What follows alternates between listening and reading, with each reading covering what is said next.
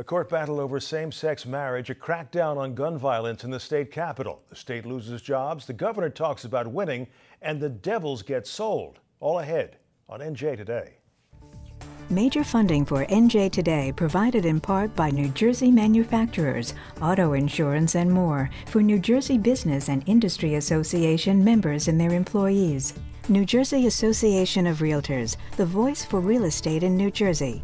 More information is online at njar.com. Verizon, communication solutions designed for the people and businesses of New Jersey. The members of the New Jersey Education Association, making public schools great for every child. Wells Fargo, together we'll go far. The Star Ledger and NJ.com. And by PSE&G, serving customers, strengthening the business community, and investing in New Jersey's future. Now stay tuned for NJ Today.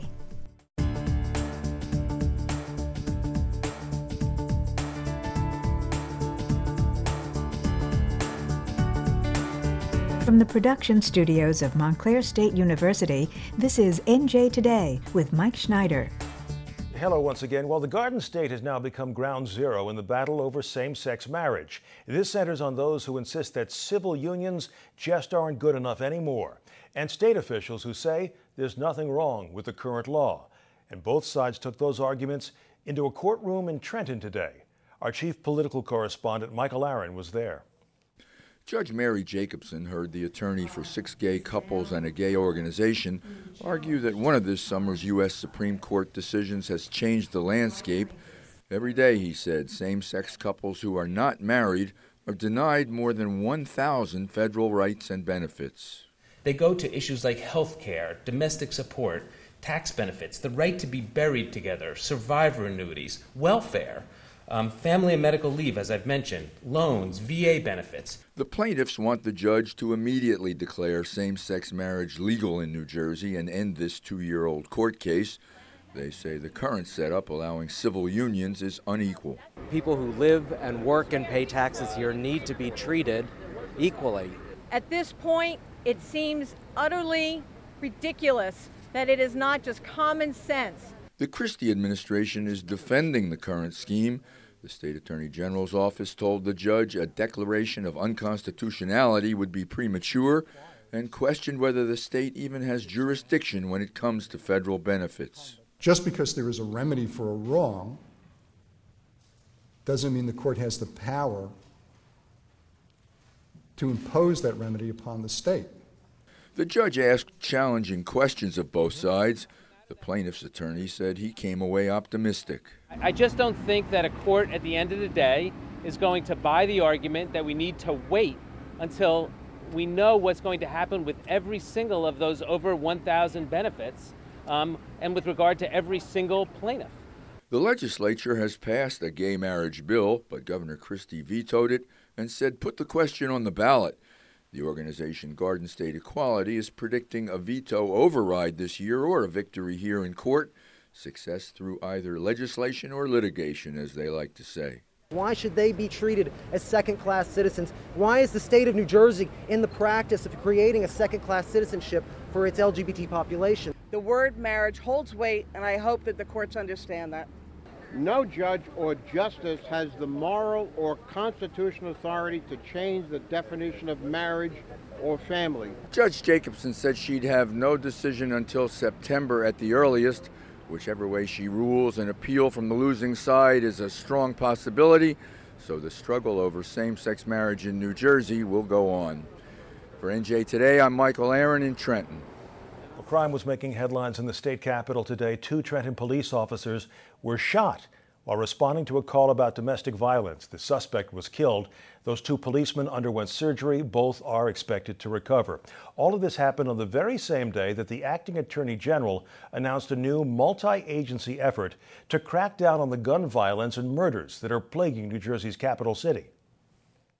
Working shoulder to shoulder with the Trenton Police Department, troopers will patrol the most violent areas of the city, providing a direct, visible deterrent to open-air drug dealing and wanton violence. This campaign is being conducted by state, county, and local police, along with the U.S. Attorney's Office and 4 federal law enforcement agencies. Newark police have now gone public with the way that they stop and frisk. Their website now has a listing of the race, gender, and age of every person that they stopped and frisked last month, all 2,109 of them. Newark police say about 25% of those folks were in fact arrested. They also say that this policy makes them one of the most transparent police departments in the entire country. There was another big announcement in Newark today, the announcement that the New Jersey Devils have now been sold. Our David Cruz has that story. There was optimism at the Rock today, something that has been in short supply here of late. With the Devils mired in debt and missing the playoffs this year, there was talk of the team getting taken over by the league because a buyer was hard to find. But today the pressure was off. New owners Josh Harris and David Blitzer, who also own the Philadelphia 76ers, say they are bullish on the Devils. I think the New Jersey Devils are the envy of 99% of the NHL from the standpoint of their performance on the ice. So don't really want to change that. The sale is rumored to be valued at over $300 million, although no one at today's announcement would confirm that number. The Devils have won 3 Stanley Cups and have made 5 appearances in the finals. That's an enviable record for any sports franchise. But the real plum of this deal is The Rock, which was 8th in the world and 4th in the U.S. in gross ticket sales for concerts and other shows last year, according to Billboard magazine. Our jobs here when we work on the business side is, one, obviously to generate some revenue and to make sure that we can funnel it back to the team so we can create that advantage. And the second part is to create an home ice advantage here. We want this place loud and proud, loud and Jersey proud. And so we need you, we want you, and we love you. But it hasn't always been love between ownership and the city of Newark. The arena was built with $250 million in public money, and the resentment between former owner Jeff Vanderbeek and the city, which did not make out as well as it had hoped on revenue-sharing deals, has sometimes boiled over. He is a highfalutin, high-class huckster and hustler. Anybody who suggests that Jeff's relationship and the team in the building under his guidance the last 10 years was strictly a contentious relationship, I think that's unfair to exactly what Jeff's commitment was to this community. As for Vanderbeek, the new owners say he'll maintain a minority share and have an as yet unspecified role in the team. I think this whole area around here is going to be redeveloped. I mean, Triangle Park, I think, eventually is going to get done. I think there's plans for a bridge over into the Ironbound on the whole, south side of the arena. You know, there's plans to redevelop that in mixed use. All that stuff, I think, is going to get done. Even Mayor Booker, who was against the arena before he was for it, expressed optimism. We caught up with him yesterday before the sale was officially announced. I'm thrilled about our arena. This new owner, should it become official, is going to be part of a great city, a part of a great community, and we're just looking forward to welcoming him with open arms. Instead of talking about debt and other financial problems, the discussion now is about hockey and entertainment and how to get and keep fans coming back to the Rock. In Newark, I'm David Cruz, NJ Today. They will know where you go. That tops tonight's Garden State Express. Our first stop is Freehold Township, where license plate readers have been installed at the entrances to the Freehold Raceway Mall. No other major Jersey mall has done this, but the Monmouth County Sheriff says they need to know who's coming and going to guard against terrorism. Critics say this is another example of Big Brother snooping. Our next stop is Hoboken, where the bathrooms are back. NJ Transit says they finally finished repairs of the storm-damaged restrooms at the Hoboken terminal. That terminal took a huge hit from Hurricane Sandy, and the historic waiting area is still awaiting renovations that begin in the fall. And our final stop is Montclair, where the Greenleaf Compassion Center finally reopened today. The state's only operating dispensary for medical marijuana wasn't dispensing anything for the past 7 weeks because they had to regrow their inventory to acceptable medical standards. It took longer than expected, but now they're filling prescriptions once again. And that is your Garden State Express for Thursday, the 15th of August.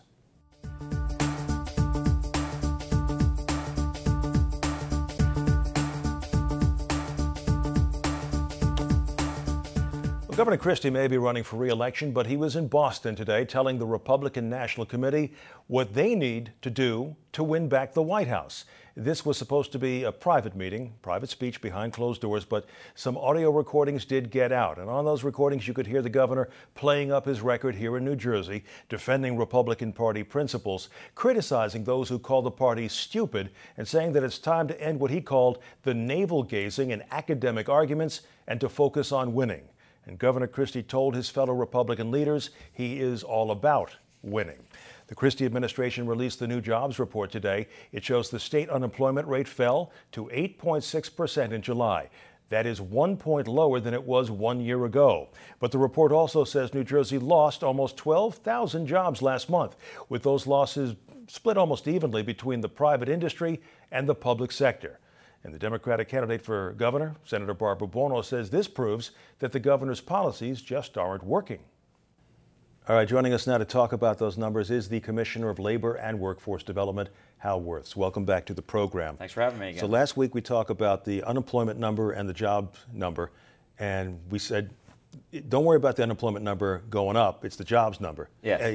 We got a complete flip this time. What's going on? Well, look, we just came off of 5 consecutive months of strong job growth, and these are preliminary numbers, and they showed, that we did have job losses in both the private and public sector. It was almost evenly divided. Almost evenly split. So, one thing I've learned in being in this job almost 4 years, the month-by-month numbers, of course, you always want them to be up, but, the preliminary numbers, last month we were revised upwards 20%. May's numbers, we were revised up 3,000, 18,000 job creation. So in the last 5 months alone, we created 40,000 jobs, or from July to July, we've created 75,000 jobs. So just 1 month preliminary numbers, I'm not going to get too excited until I see the revised numbers next month. And the other thing is, looking back on history, 6 out of the last 7 Julys have had similar drops like this. Last July, we were within 400 job losses of this July. So it's something going on in the month of July. We're having substantial job losses and then usually strong rebounds. So. Something structural in our economy? No, I think more, what we've asked BLS and we looked at, I think maybe more might be something to do with the school closings or the college closings or something that's skewing the numbers in July. Like I said, 6 out of 7 months, July showed pretty bad numbers, and this year almost identical to last year. But the overall trend has been very, very positive. 9 out of 12 months of job growth. Like I said, 5 consecutive months of job growth in a row. And this was our first down month. But again, they're preliminary numbers, and we'll see what happens. The unemployment rate did tick down. We're down over a full point in the unemployment rate, which is a very major shift down from a year ago today. So the unemployment rate's going correctly. The other thing that struck me was in terms of like average hourly, average weekly earnings down a bit. What's at work there? Well, again, they were down, I think, very, very minor. The month-to-month numbers, I know the CPI is coming out and all the UPI checks and the workers' comp checks will be going up. So, it was down, I guess, a few cents per hour, but I don't think it's anything significant. Talk to me about the areas that we've seen the greatest number, the sectors where job loss has been prevalent. Leisure and hospitality, which was growth just a few months back. Yeah. That's what makes, a little suspicious of the preliminary numbers. You had big losses in leisure and hospitality. Construction, I find it hard to believe that the construction jobs are down 2,000 with the rebuilding from Superstorm Sandy. So these numbers... Could that be theoretically because there was a spike in building and maybe things are backing off? No, the construction industry, where it's recouped, still has a long ways to go. And, a lot of the money is just hitting the streets now on the construction industries. I was at a function last night where one gentleman was telling me the most difficult thing is finding a construction worker to do repairs on his house. So these numbers, remember, it's a very, very small survey. It's 1,200. I know when there's good months we're happy, but on 1 month like this, I don't really get too excited. And I look at the trend, and everyone always wants to know what the trend is. And the trend is definitely our friend is going in the right direction. We've created 143,000 private sector jobs since February 2010, which I always say is a low point, where we lost over 250,000 jobs. So 5 months in a row, 9 out of 12. I think we're definitely headed in the right direction. And I think hopefully when I'm back here next month, it'll show that this was just a temporary blip as it has in the past Julys. Before you go, I know you had an event today in my old neck of the woods up there in the Palisades Interstate Park area near the Alpine boat launch.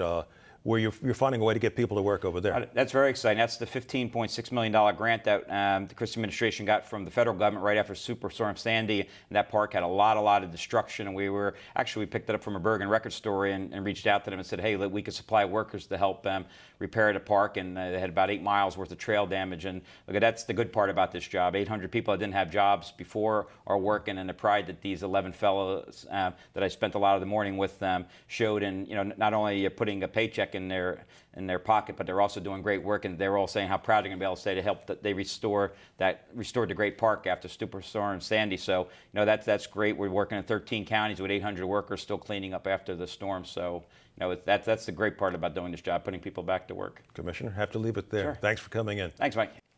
We have heard so much about the Jersey comeback and how we're stronger than the storm, but those slogans, well, they seem to ring hollow for some victims of Hurricane Sandy, and those folks sounded off today to state lawmakers who gathered in Atlantic City. Our Lauren Wonko was there. It's been 10 months since Union Beach resident Simone Daniker lost the entire first floor of her home to Superstorm Sandy.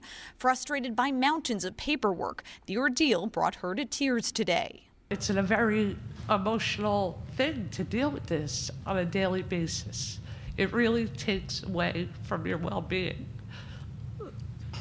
Daniker told her story at today's joint legislative hearing in Atlantic City. The goal, to discuss what's working, what isn't, and what's still needed since Sandy ravaged the Garden State. We have gotten more help from nonprofit organizations. They're doing more for our little town than the state is. The state got us, again, wrapped up in so much paperwork.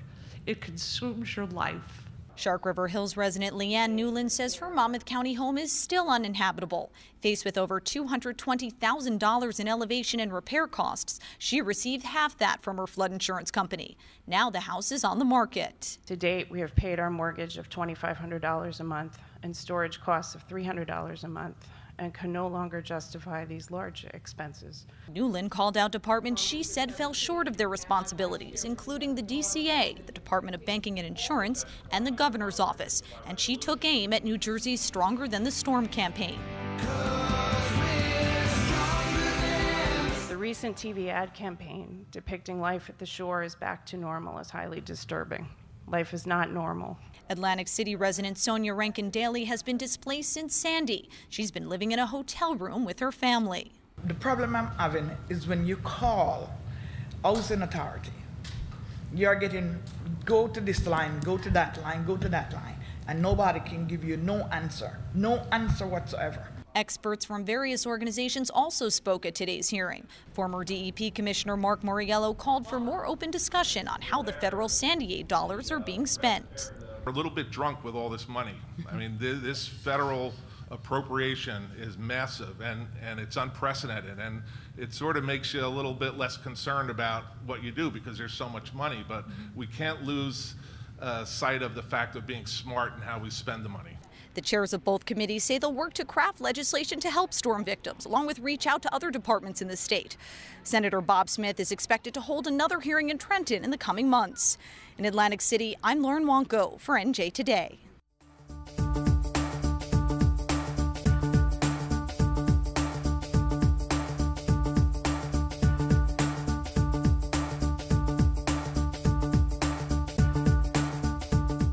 We got word today that 5 New Jersey organizations will get $2 million from the federal government to help people enroll in the new health insurance exchanges. And joining us now is the Regional Director of the U.S. Department of Health and Human Services, Dr. Jaime Torres. Doctor, welcome back to the program. Thank you, Mike. We appreciate that. This is not the first go-around for the so-called navigators is what we're calling them right now. But this is, you've got a geographic representation of people who are supposed to do what precisely? Well, these are navigator programs for what is called the Federal Facilitated Exchanges, which New Jersey is one of them. Right. And it was announced just an hour ago, and we have 5 groups here in New Jersey.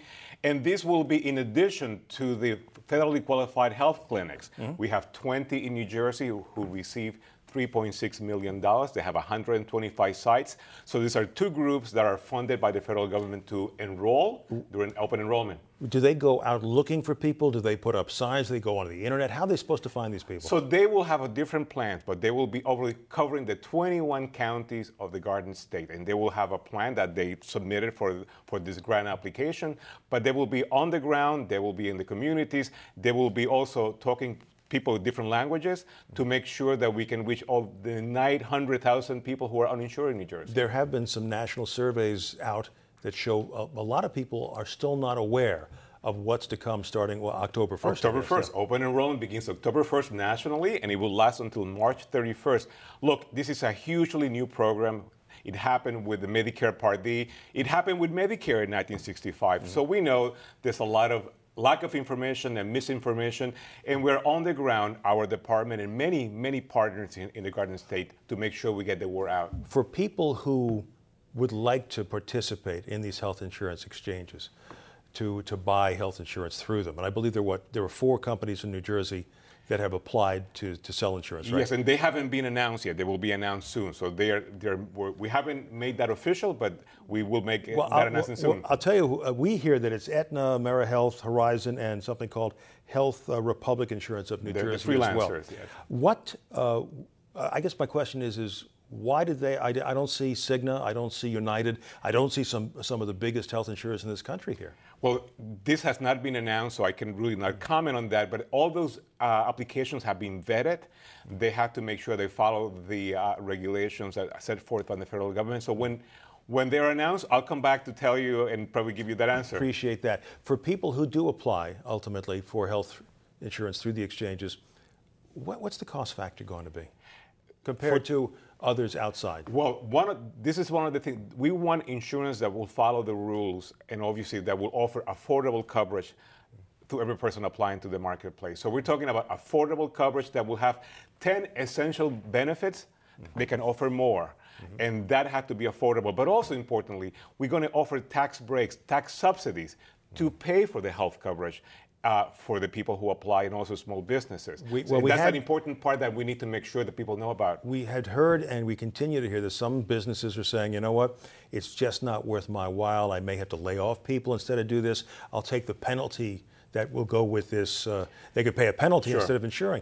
Is that problem a persistent problem? Is that problem a problem that you think you can deal with or make go away for that matter? 2 things. So the majority of small businesses in the United States are 50 employees or less, and they are not required to offer health coverage. And the majority of those with 50 and over already offer health coverage. So number one. Number 2, that was the same story when we heard in Massachusetts, that this will happen in Massachusetts. It never happened. So that's a great litmus test to see what would happen nationally. So we are continuing to offer assistance, background information to make sure that no business will drop employees. It's not good business either. How many people are eligible in this state? A little bit over 900,000 people who are uninsured are eligible to get insurance October 1st, and over 700,000 of them will be able to get either Medicaid or tax credits to pay for that. Do you have any sort of internal guesstimations as to what percentage is likely to take advantage of these opportunities? We don't know yet, but our goal, my goal, the goal of our department is to get 100% of those 900,000. We're going to be working day in and day out until October 31st. One quick question.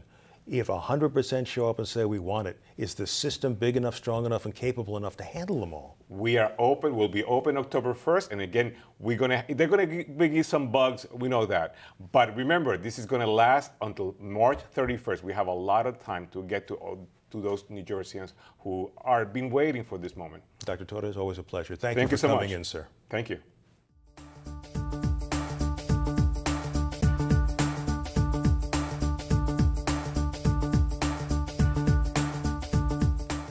Finally tonight, a vanishing breed, the story of a man and a wheel, and a symbol of the Jersey Shore that could be slipping away, as told by Nair Abdu of the Star Ledger. I got a winner right there, another winner, another winner. I got a winner. The boardwalk is full of wheelers and dealers, but not many like Dave Scott.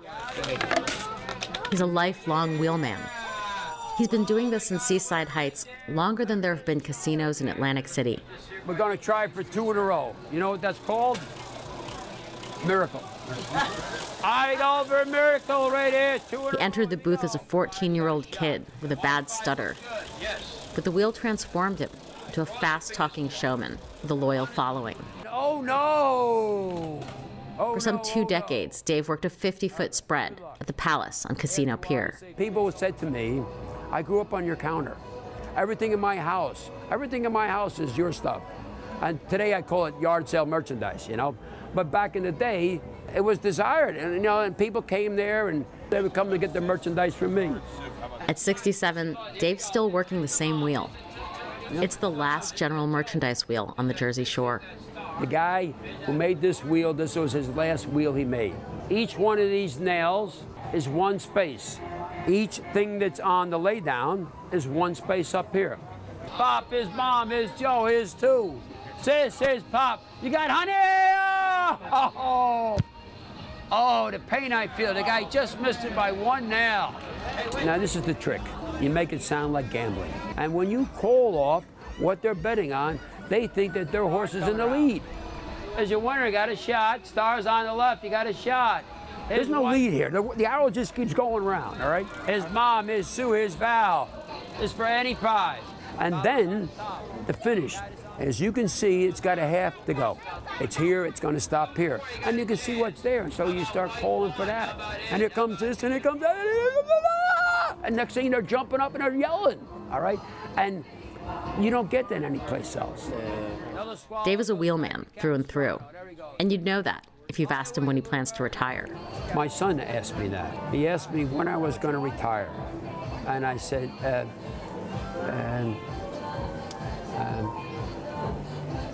the day I die. That does it for us. I'm Mike Schneider. Thanks for watching. Have a great night, and we'll see you back here tomorrow. Good night.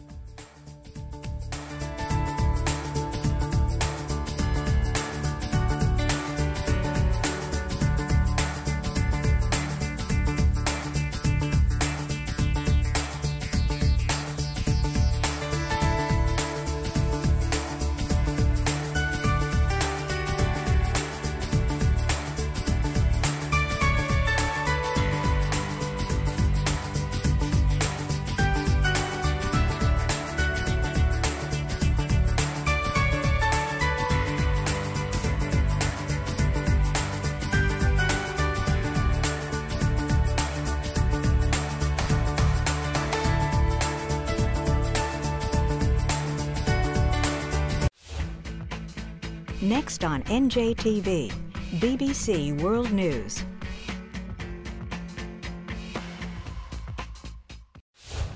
Hi, I'm Steve Adubato. Join me tonight as I go one-on-one with those directly affected by Hurricane Sandy. We're coming together at the Jersey Shore. Tonight on NJTV, at 8, join the discussion on Moyers & Company. Then at 9, an ex-python visits Tibet's death zone. And at 10, meet the unique characters of the Garden State on Driving Jersey. Saturday nights, all right.